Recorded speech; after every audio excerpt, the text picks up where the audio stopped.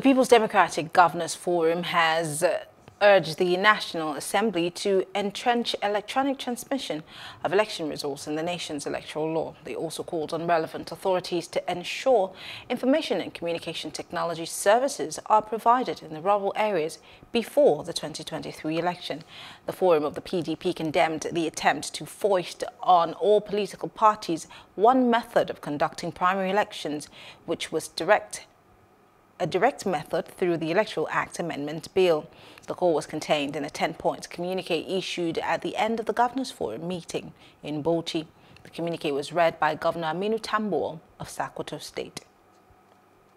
Hello, hope you enjoyed the news. Please do subscribe to our YouTube channel and don't forget to hit the notification button so you get notified about fresh news updates.